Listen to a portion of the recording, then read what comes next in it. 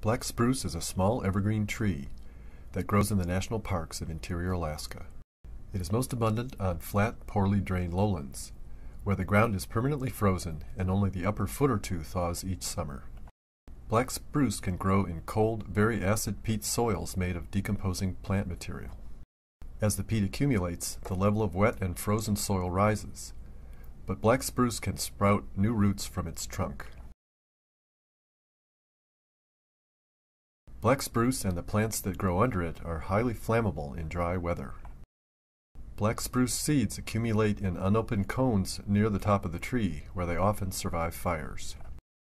The cones open after a fire and spread seeds that develop into a new black spruce woodland. Most black spruce trees are small, but they can be very old. Black spruce is well suited to life in the far north.